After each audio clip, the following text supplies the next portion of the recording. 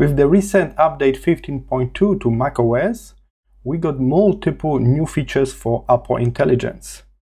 To be honest, that should be the version 1.0 on the release date, but we finally got those basics like image generation or integration with ChatGPT.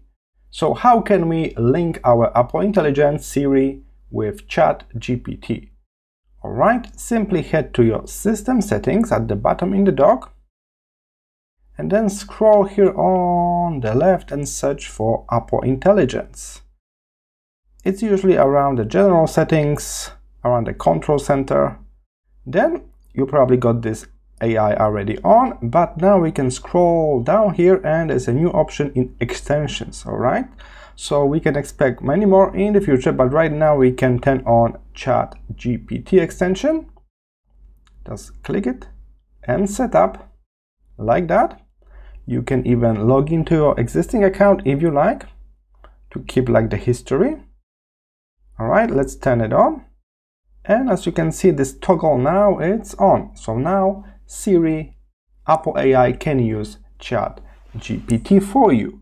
So you can simply use a regular type to Siri and she'll be able to check stuff in that AI. So we can ask her to generate a video description, and now I can see this toggle working with ChatGPT.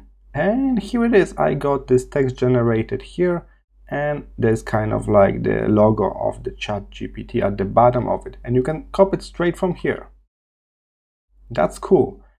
Also, you can ask on the stuff that is directly on your screen. You can open the document and ask to summarize it without like copy and paste in between. So that's also a great feature.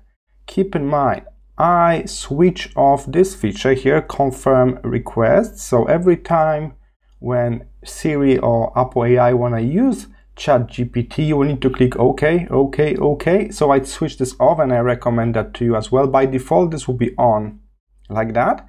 If you switch it off, you just let her Siri use it whatever she needs. You will see the logo of it, but you don't need to confirm again and again. All right, so that's how easy it is. And as I mentioned, you can even log into your existing account from here to maintain your history. All right, so that's how we link Apple Intelligence with ChatGPT in system settings over here. I hope this was helpful. See you in the next one.